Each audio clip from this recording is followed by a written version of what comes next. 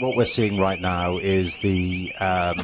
consequences of the current violent climate of winner-takes-all politics in Egypt. A feeling on both sides that unless they stick to their positions, unless they push as hard as they can against the other side, they potentially risk losing everything. On one side, the people supporting the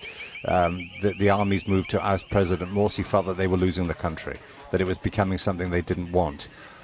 Muslim Brotherhood, since 1928, have been trying to take power in Egypt, and they succeeded in an election a year ago, and it got taken away from them. So they also feel that unless they stick to what they're doing, then they won't have a chance in the future. So the middle ground in terms of trying to get some kind of an agreement about a joint way forward here, some national consensus, doesn't really exist at the moment. At a time as well when jihadism is, a very big part of what's happening in the region, the worry has to be that even, you can speak to plenty of Muslim Brotherhood supporters who are very reasonable, who abhor violence, and you can also, though, think of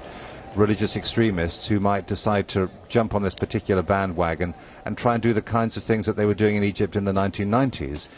involving a lot of violence, bombs, and in some cases outright massacres.